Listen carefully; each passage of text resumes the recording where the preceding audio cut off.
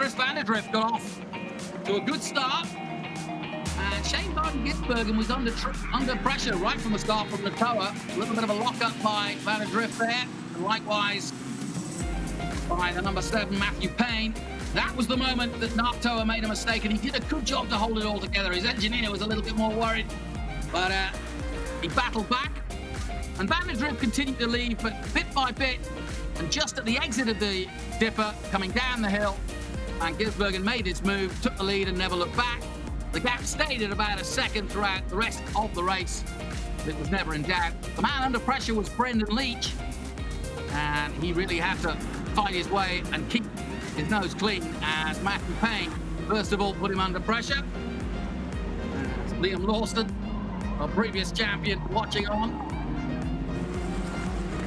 And finally, Payne made his move, and he made it well, getting past Brendan Leach. And then Natoa decided he wanted a bit of the action too. And that was the biggest moment I saw for Shane Ginsbergen. So you can see how hard he was pushing. And it looked easy for him, but you could see from that moment there that he was pushing all the way and took the checkered flag half a second ahead of Chris van der Drift. Great racing by the two champions and a great way to start the weekend.